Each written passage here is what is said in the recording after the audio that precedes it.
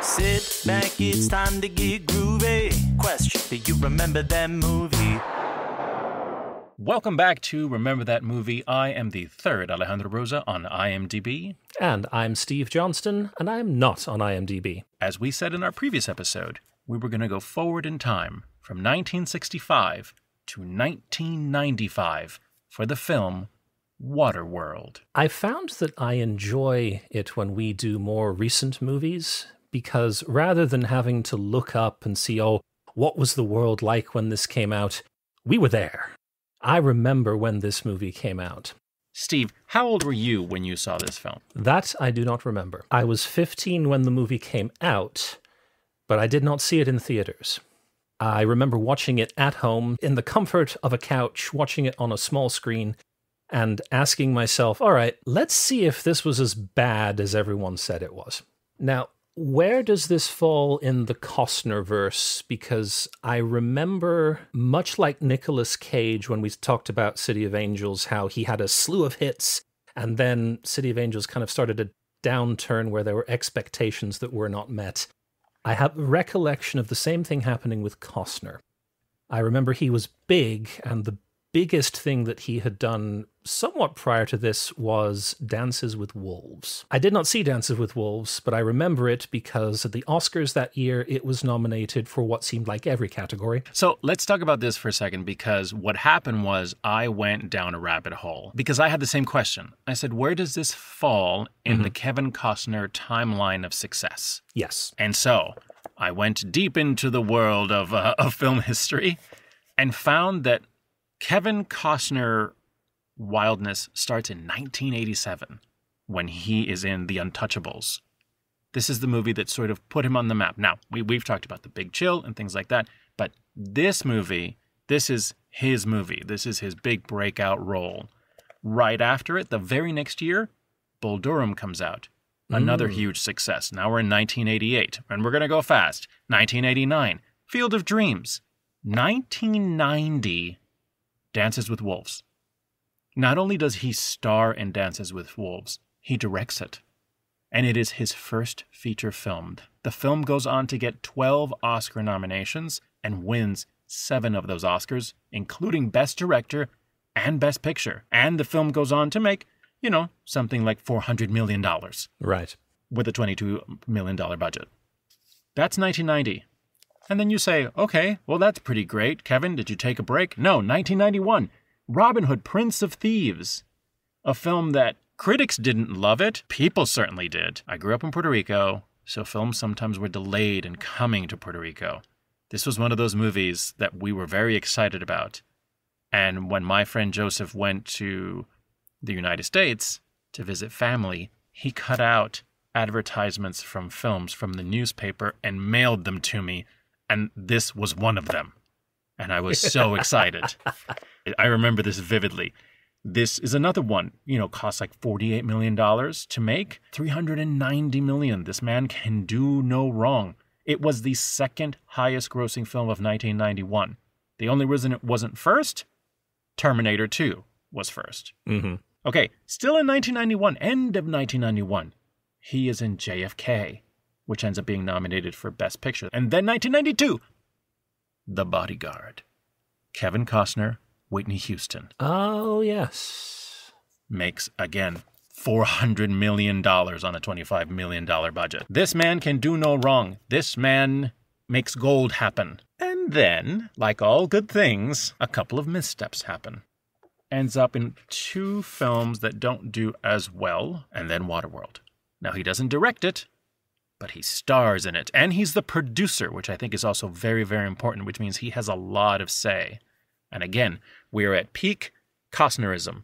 He's the studio's golden child. They listen to him, they'll do whatever he wants. So when he says, I want to do a frickin' action movie on water, they say, sure, how much? And he says, can I have, maybe like $100 million? And they say, sure. So this is the film. This is Waterworld, starring Kevin Costner. It has, of course, a few other people that we will get into. But this was supposed to be super epic. And that's what I went to the movie theater to see. Now, why didn't you go to the movie theater to see this? So we have big star, we've got big budget, And we have what seems like a very interesting premise. But here's the thing. I was in high school at the time. The first showing is always at midnight on like Thursday night. We couldn't go to opening night because we had school the next day. And so we had all the hype going, but then we got to read the reviews, and the reviews said, "No, this isn't very good," and I'm putting that lightly. So I never bothered to see it in the theater because it was not going to live up to the expectations that we had. The press had a lot to do with this film, intentionally, unintentionally. The budget definitely did not help the build-up for the film, because then it was like, what are you doing? What are you doing with all this money? So it's like, if you're going to spend that much, you'd better blow our minds. And then also there were other things, like Kevin Costner was very involved from the producing standpoint, and he didn't want things to come out about the movie. There was already some press about the budget, and so he banned the press from coming onto the set entirely. Sometimes, if you exclude people, they get a little salty, and maybe they lean in harder, right? Because now you're saying, you're not allowed on my set. And they're like, fine, I'm just going to write about your budget. And there was a lot of rumors and a lot of just bad articles about it. It's hard to talk about this movie without talking about the making of this movie. So we'll try to kind of combine all these things in some sort of rational way. Let's just talk about who made this film. This film was directed by Kevin Reynolds. Kevin Reynolds also directed Robin Hood, Prince of Thieves. Okay. This was when this film started. It was written by Peter Rader. He created a story. He wrote the original script in 1986, like a spec script. Okay. He was writing kind of a B movie. In his mind, it was a Harrison Ford kind of vehicle. Was considered Mad Max inspired. I have here in my notes, this is just Mad Max on water, isn't it? And that was a lot of people's criticism of it, actually.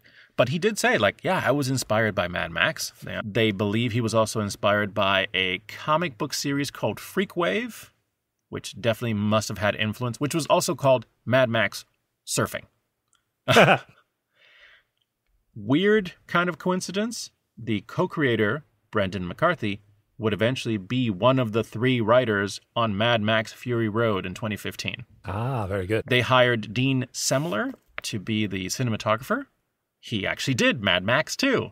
He did Mad Max Beyond Thunderdome, the Young Guns movies, and he also did Dances with Wolves. So Kevin's bringing in all the people that he knows, all the quality people. Also, just for anybody who's paying attention to our podcast, he also did 1993's Three Musketeers. That is his work as well. This is our team, our creators, and they decide they're going to film this on water, like not in a tank, in the ocean. Yes. So what do? They create an artificial seawater enclosure off the coast of Hawaii. A floating atoll was built, which is like a village with a lagoon in the middle of it. The character that Kevin Costner plays has a boat. They have to make 2 of them. Each of them costs $500,000. Yes, the trimaran. The atoll costs millions as well. And then the bad guys have a ship. They built a recreation of the Exxon Valdez. As you can imagine, filming on water is really difficult. Steve, when you film on water, things move away from you. For example, if you're on a boat with a camera and you're filming someone on a boat, then suddenly your boat moves and then you kind of float away from it. And then you have to do it again. They had things like tsunami warnings, hurricane warnings. They'd have to stop productions. They were makeup artists on the boats. And then they would be doing stuff, and then they'd have to bring them on the boats, and then they'd fix your hair, and they'd fix whatever, and then they'd have to go away on the boat. But in the meantime, the wind was blowing, and then they'd mess you up again, so they'd have to come back. Cast and crew were seasick. Stunt performers got stung by jellyfish. Kevin Costner ended up strapped to his boat during a shot where a storm hit. And at the same time, there was also a helicopter who was trying to film him. Oh, jeez. He had multiple stunt doubles. One of them, Norman Howell, suffered a near-fatal embolism during a deep-sea dive sequence. They had to helicopter him to a hospital. Our child actor got the nickname, given to her by Kevin Costner, Jellyfish Candy, because she kept getting stung by jellyfish. She was stung 7 times. Oh, no. Yeah. Oh. What I'm saying is, everything's fine. It's going great. Do you know who thought that doing this film not in a tank was a bad idea? Steven Spielberg. Steven Spielberg told Kevin Costner, don't do it in open water. Don't. It's a nightmare. I experienced this when I made Jaws, and it was a bad, bad scene. Don't do what I did. Film it in a tank. Unfortunately, Kevin did not listen. This is more of an emotional roller coaster than the movie itself, because as you were describing everything that went wrong and the horrors that befell the cast and crew, I started feeling sorry for everyone and feeling like, oh, wow, it's a pity because the end product's not particularly good, but you really put your heart and soul into it. And then you break it to me that, well, he was told not to by Steven Spielberg and he didn't listen. Okay, well, you deserve everything you got then. I mean, oh, jeez. Exactly. We'll go into a little bit more of the production difficulties, but let's first talk about the actual film a little, before we keep talking about the rest of it. So I'm going to try to do a brief summary of Waterworld, of the most expensive film ever made, if it was 1991 again. At the beginning of this film, there is a voiceover explaining what happened before the film starts. And the narrator is Hal Douglas, a very, very famous voiceover artist who did the voice for trailers all through the 90s, and probably before that. I'm going to try to do my best to read this in a voiceover-y way. I will not imitate Hal Douglas because I can't. Here is my summary of Waterworld. I'm going to get very close to the microphone. The polar ice caps have melted. The humans of this time live on water. No one has ever seen dry land, although people believe it exists somewhere. We meet the mariner, a solo drifter who comes to an atoll village to do some trading, but ends up incarcerated, sentenced to death, and then saved at the last minute by a woman named Helen and a girl named Enola. They seek the dry land, and Enola carries a tattoo on her back that appears to be a map to this mystical place. Unfortunately, a group of pirates called Smokers, led by the Deacon, are trying to find Enola for the map. In the end, the mariner, Helen, and Enola, with the help of others, find dry land.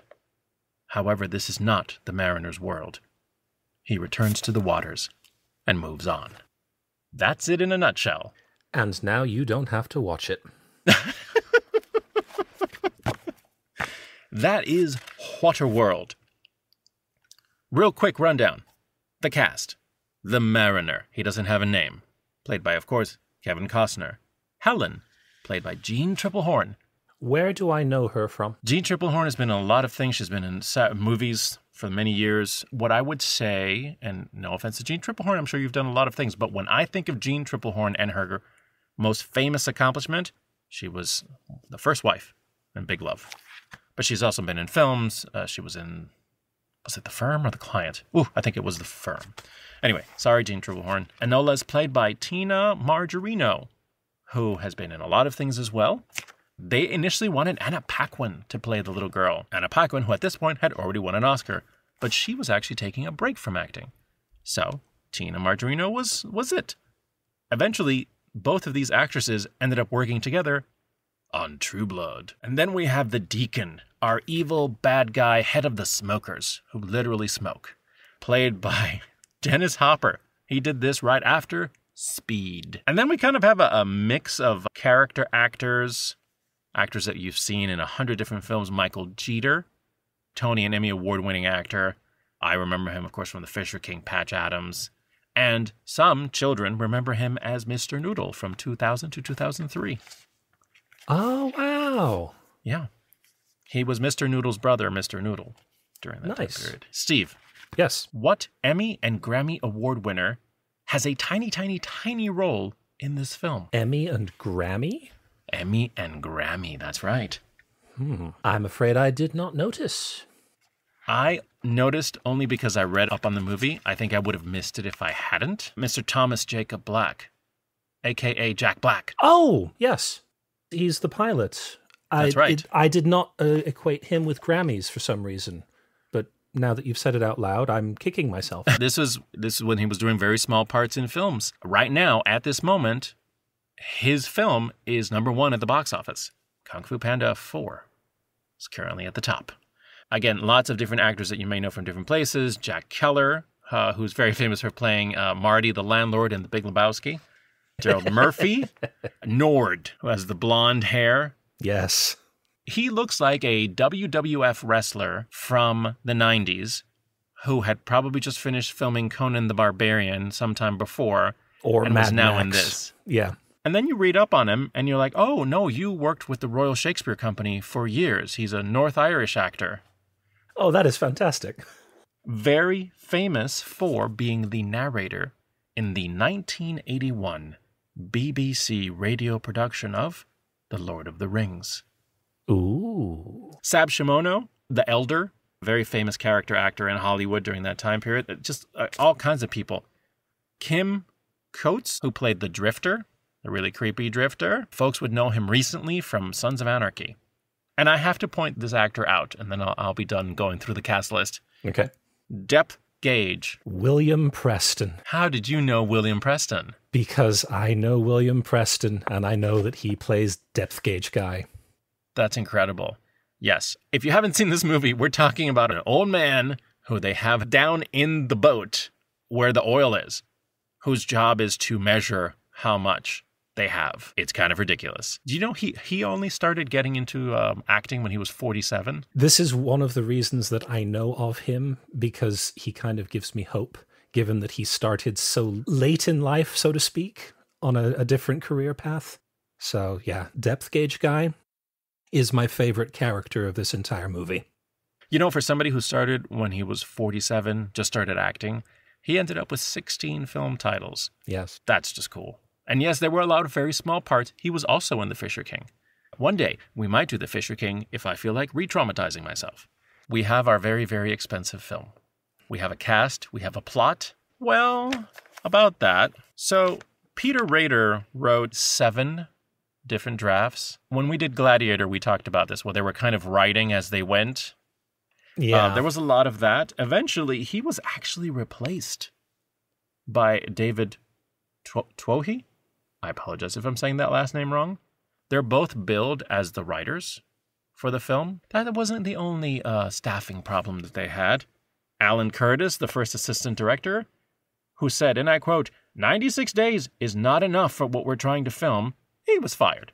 The set designer was fired, the effects supervisor was fired, and then Costner and Reynolds, the director, they had a terrible time working on Robin Hood, Prince of Thieves. So it was very surprising that they would do this again. There were 2 conflicting things that I read. One said that Kevin asked for Reynolds to be the director. But then this other thing says that the producers wanted it, probably because of the job that they did on Prince of Thieves, which would make total sense. They clashed repeatedly during the production of this film. Costner did not like the initial cut when he saw it. He ended up taking over the editing room. At that point, the director, Reynolds, quit, said forget it. And he left. Later, in a wonderful article in Entertainment Weekly, he said, in the future, Costner should only appear in pictures he directs himself. That way, he can always be working with his favorite actor and director. Yeah. Oh, that's glorious. Now, there is a happy ending. Okay. Not about this movie. No. About their friendship. Okay. They eventually buried the hatchet in 2012. They worked on a miniseries called Hatfields and McCoys that Kevin Reynolds directed and Costner starred in.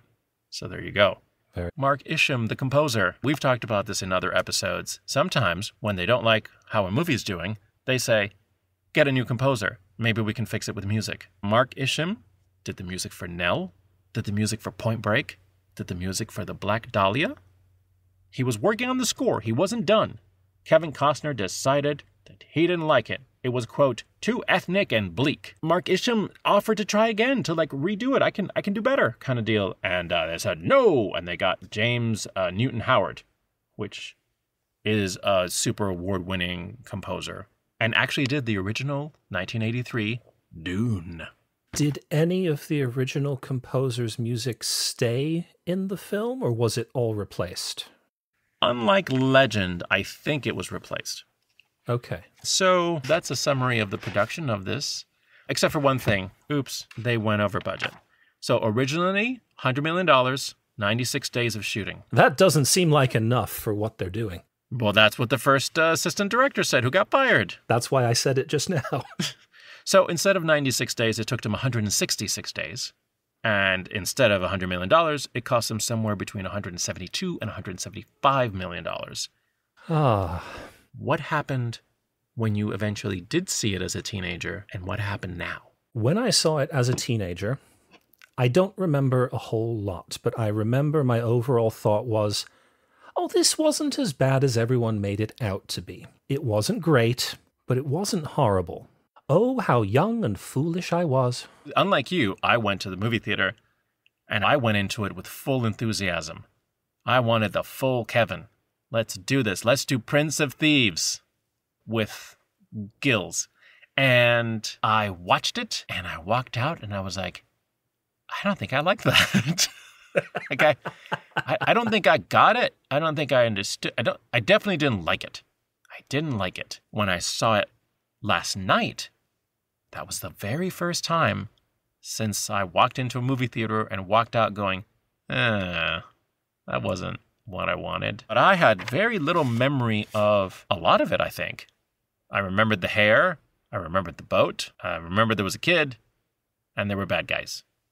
And Dennis Hopper. I remember Dennis Hopper was in there somewhere.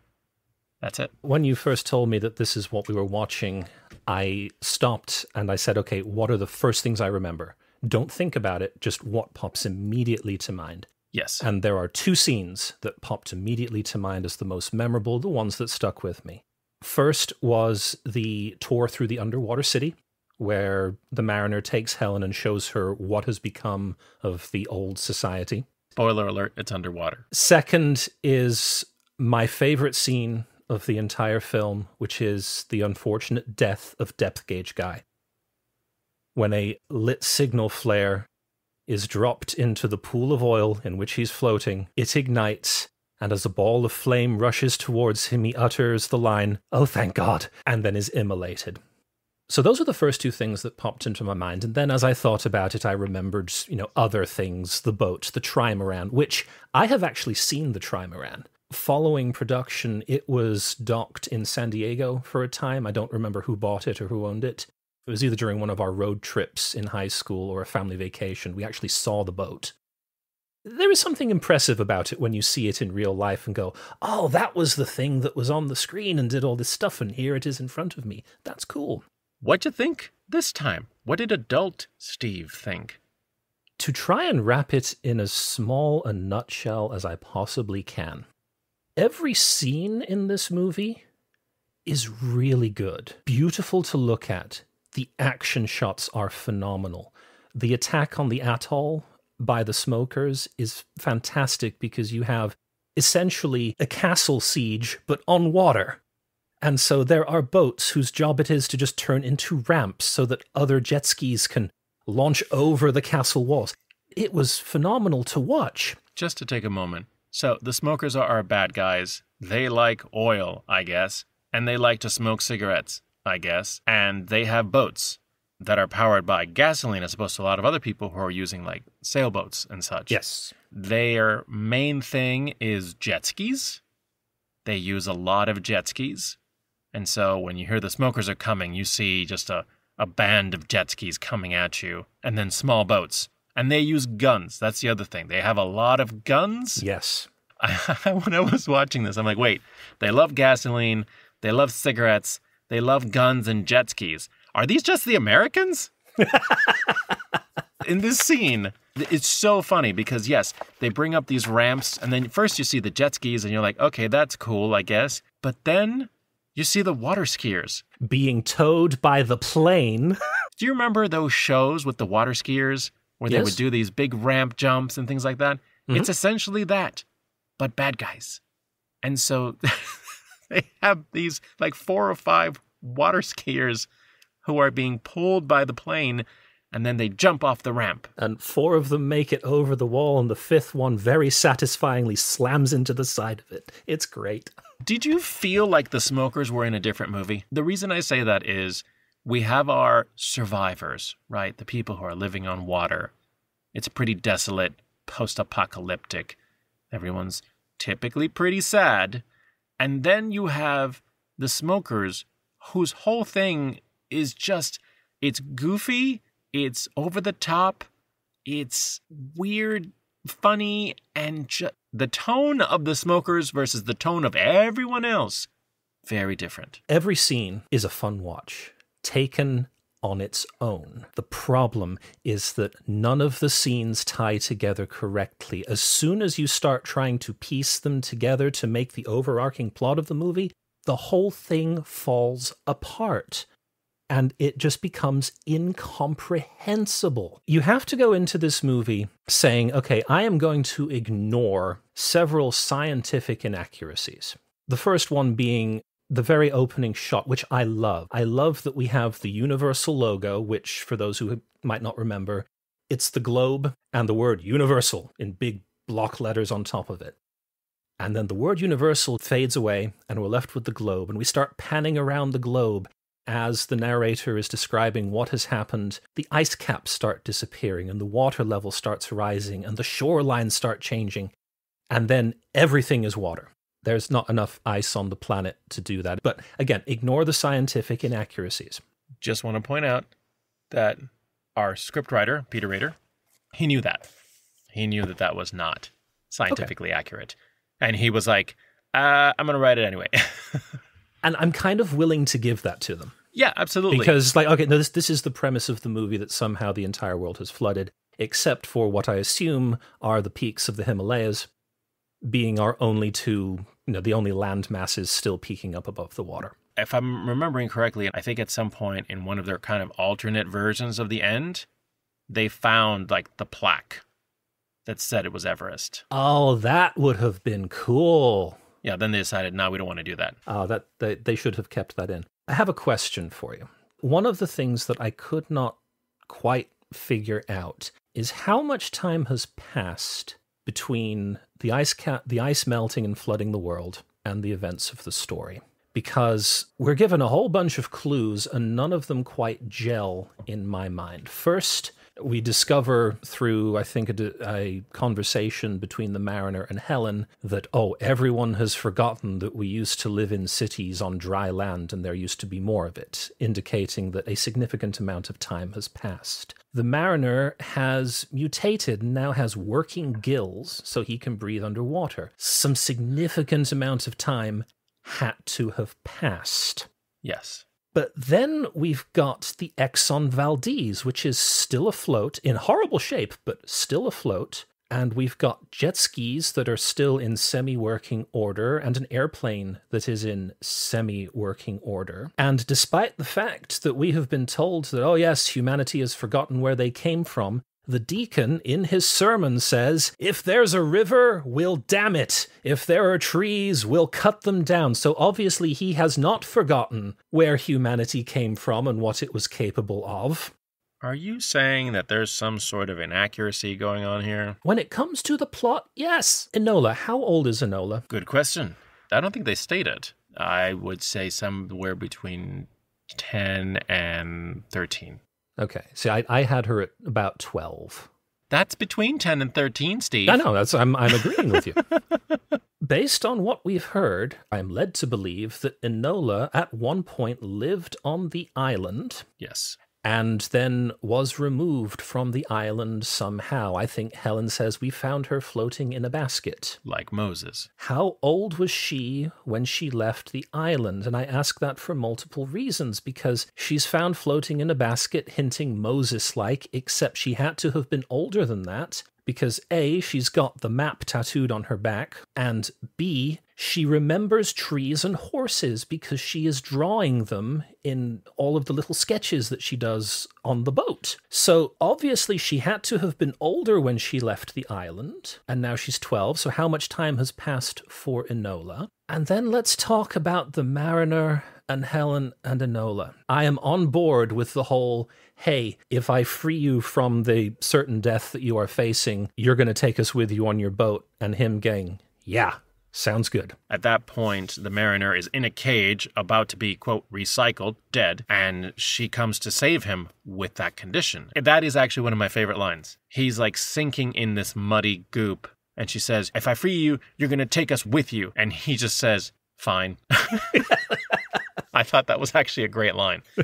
I was with them to the extent that, this is the unlikely group that has been forced together to do a thing. And so they're going to go on this journey together and they'll define that they actually can work together nicely, which is what happens. My issue is that they manage to escape the atoll, they get away from the smokers, and then they start sailing off. And Helen says to the mariner, "You're taking us to dry land, right?" And the mariner says, "Yeah, but one of you has to go because we don't have enough supplies to get all three of us there. So either you or the girl is going to have to go overboard." That ends up not happening, obviously. But he's promised to take them to dry land, or at least that is the guise that he is putting up. We find out later that he considers dry land to be a myth and that it does not exist. Mm-hmm.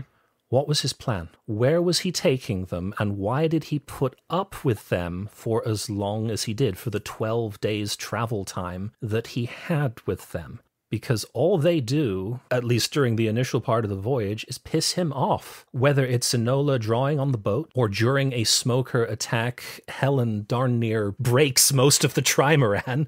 And he's doing this why? Because he's not taking them where they want to go. In other movies, in better movies, this sort of deception exists, except we as the audience are clued in as to what the guy is thinking. We have an inner monologue. We have a note written down that would say something like, "Oh yeah, and I'm going to take these guys over to this trading outpost and ditch them there," or something like that. We never get that. It's just you are a thorn in my side. I don't like having you around, but I'm going to keep you around, and I'm going to lie to you about where we're going and what's happening. This movie broke my mind because the more I started thinking about how everything was supposed to tie together, the more it does not tie together. 100%. Do you want to know what my biggest beef with this movie is? I would love to. The mariner. He's a horrible person. He throws the kid in the water, and it's not a joke. He throws her in the water like, screw it. When Helen is desperately trying to save this child, who is not her child, by the way. Let's just point that out, because Helen is the freaking rock star in this movie. Helen is trying to protect this child that is not hers. And she goes, "Well, is there anything else? Is there something I can give you?" And then kind of propositions him. Is it, can I provide this for you? And we are treated to full backle nudity. Which is not her, by the way. That is not Jeanne Triplehorn. But they did allow her to pick the actress whose bottom would be representing her. Anyway, she takes off her clothes, and he's sort of, maybe, and then, no. And later we find out in one of the more, in quotes, romantic scenes, where he said, "Because you didn't really want me." It's like, why would she not want you, murderous person who hates them and wants them to die and was ready to kill the child 5 minutes into your journey? And that's not even the best part. How about the time where they mess up his boat, so he chops off their hair? This was one of the scenes that actually made me laugh. Not the initial cutting of the hair. So this actually comes following the loss of the harpoon cannon. Yes. The mariner is pissed off, and understandably so, and as punishment, he takes a knife and just hacks away at Helen's hair. A traumatic scene that makes you think this is an abusive human creature. Well, he is, yes. But no, the next bit is played for laughs because Enola pipes up and says, "Hey, she said she was sorry. You're supposed to say something back." Snap cut to Helen sitting next to Enola, and now Enola also has had her hair chopped off, and they're both just looking mournfully off into the distance. It's wrong because, as you say, it is like traumatic and abusive and all that. Traumatic. But that cut was funny. I'm sorry. I know the cut is funny. It's just the first part of it. I was like, "Whoa, this is so not cool. What is this?" Because she's screaming because it looks like he's about to kill her with a knife, and instead he redirects his anger, let's say, and chops off her hair in a violent way. And then when you think, okay, I guess things are going better now, then they meet another drifter. He has paper, a very interesting commodity. He has actual paper. And so first he has to buy the women, and then he says, "Well, can I just have them for a little bit," kind of deal. What does the mariner say, Steve? He says you can have half an hour with Helen. Yep. But on my boat. On my boat. Right, because he's a gentleman. And yes, he asked for the kid first. And they said, no. He said, "You can have her for half an hour," without batting an eye. The Mariner is not a nice person. The Mariner is not a kind person. He's the worst. And so he sends her down into, the hull with creepy guy. And then we have Enola looking at him like, seriously? And then he's like, oh, maybe this is a bad idea. And then he goes down there and goes, I changed my mind. And then he and the guy fight and one of them dies. Oh, vindication! We have a change of heart. This is the change of heart in the character that we care about. He's a little better than we thought. He's not going to let this man just violate her for half an hour. That's nice. And then, when Enola doesn't know how to swim, eventually we have a scene where Helen wakes up and he's teaching her. And we truly have a scene of her clearly falling for him because he's stopped being violent for about 5 minutes. And you're like, oh, really? We're going to go with a love story here. This is the love story. Look, he's being nice to a child. Isn't that great? I'm like, no, this is an abusive relationship. Girl, you can do better than this. I don't like this character. And you can say, well, he grows and then he goes and he saves Enola. Okay, but I don't buy it. Again, with the inconsistencies of character, there's no growth here. The growth is he decided not to let a woman get raped, and then he didn't also kill a kid. That's the growth? And this goes back to your point, Steve. These things do not add up. Nope. As a script.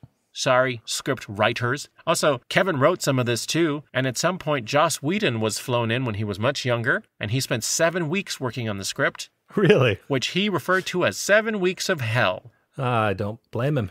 Because it was essentially take whatever Kevin says and put it in the script. My point is, you're right. I'm agreeing with you, Steve. This script, it's like, if you think about it for more than 2 seconds, I mean, if you just think about the fact that they put Enola on a basket and floated her away from the beautiful land with fresh water and vegetation. There has to be some story there as to why that happened, but we're never told what it is, so it might as well not exist. Can we just take a moment to enjoy when they finally get to dry land and they find huts, essentially, like houses, and they walk in to this one, and what do the grown-ups see? 2 skeletons who clearly laid down and died next to each other holding hands. And they're like, oh, dear God. And then Enola walks in, sees the music box and goes, I'm home. And what I wrote was, don't have her look over here. Don't have her look over to the bed. Yeah, look at the music box, Enola. Hey, why don't we go outside? You can play it for us. No, don't look over there. Don't look over there. It's okay. It's fine. Everything's fine. Going back to the idea of the scenes just not being tied together at all, I appreciated the fact that I think the song that the music box plays is the song that she was humming earlier in the movie. I liked that touch. But that is about the only thing I liked about it. That is Steve's silver lining on this $175 million film. Oh. End of the film, I have to laugh. They get the girl out. But then she falls into the water, and the Mariner grabs a rope and says, tie that. And then Swan dives into the water as 3 jet skis are coming to grab her at the same time, and he grabs her and is flung right back up into the sky. The 3 jet skis run into each other, exploding. And what are you going to say? My note for this scene is as follows. Bungee jumping.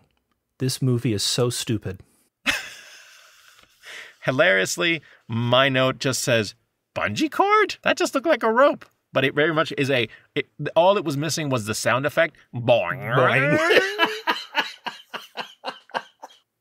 And I was like, really?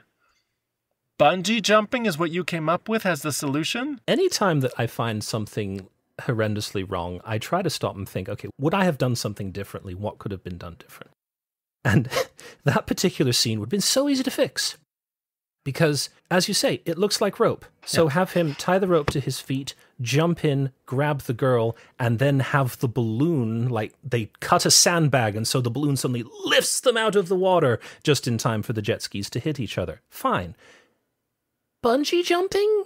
Let's go back to the very beginning of this film. At the start of this film, in case you have the joy of never having watched it, what we see is close-ups of the Mariner walking on his boat, and then he starts peeing in a cup. And then he puts the cup through a machine, and then it turns it into a cup of fresh, delicious water, and then he chugs it.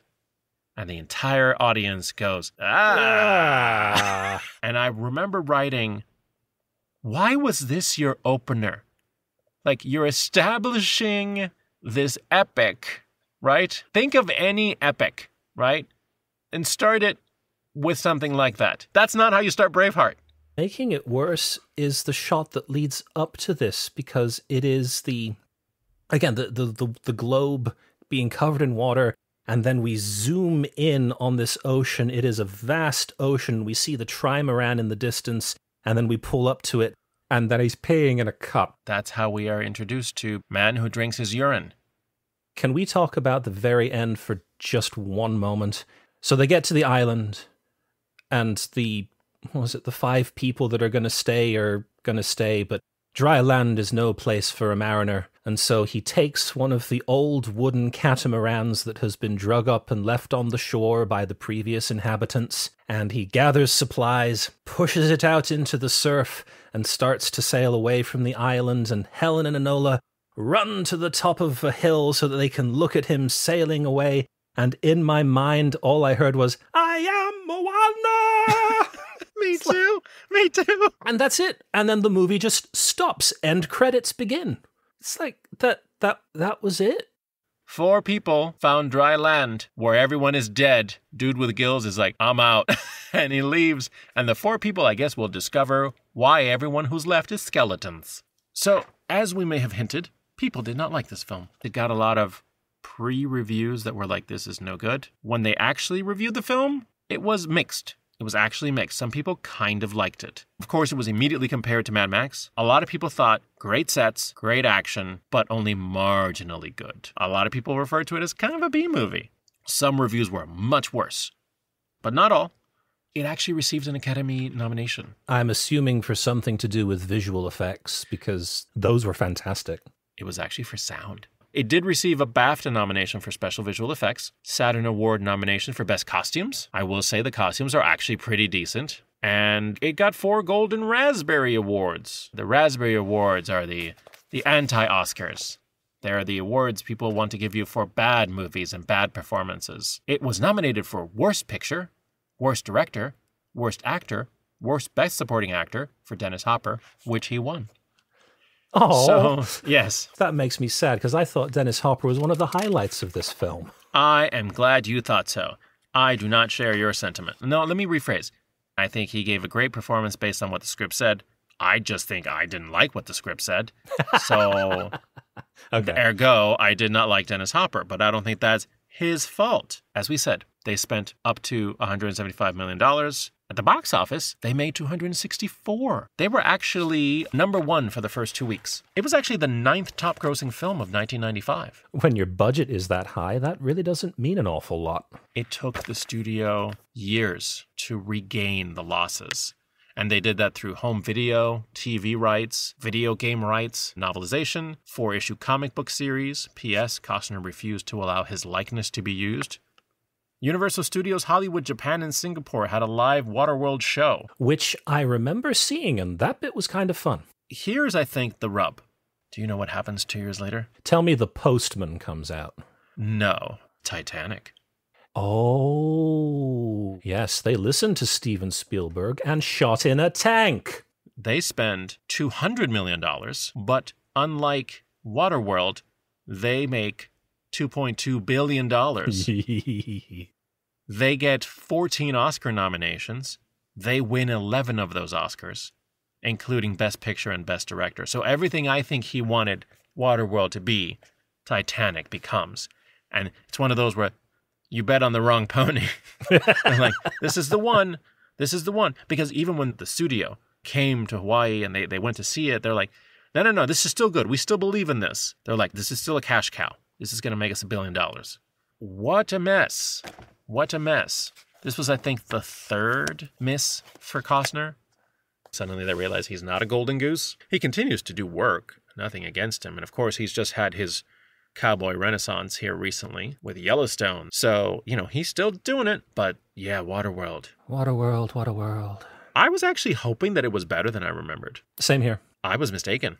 I wanted to like it, but I just couldn't. You know, you see movies when you're that young, 15, 16 years old, and you don't get it. I was actually thinking about Remains of the Day the other day, and I thought to myself, you know, if I watch Remains of the Day now, like a whole other layer of thought would go through my brain than back then. So I thought maybe this would be one of those movies.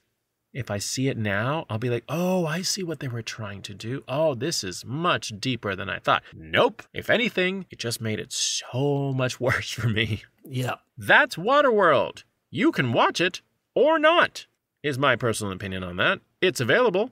At the time of this, I think it was on Amazon Prime for free. It was. So there you go. And you should only watch it if it's free. If you're interested in Waterworld, go to YouTube and find one of these channels that does like the 10 best scenes out of movies and just post them as clips.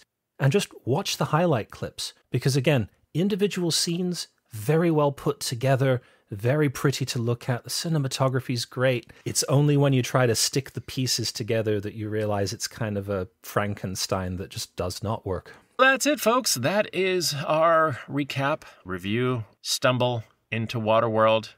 Steve. Sir. Do you have a film picked out for us to do next? I had narrowed it down to about 3 or 4, and then I watched the movie. And then I got so pissed off that I decided, okay, if we're going to go to a dark future for the world, I want to see a future for the world that is better. We've got to go back to 1976 so that we can leap forward to the year 2274 and visit the blissful utopia that is the setting for Logan's Run. Well, that's it. This is the end of Waterworld and the beginning of Logan's Run. Thank you so much for listening. Please leave a review or a star or a like or whatever. It helps to get more people to listen to us ramble on about these films.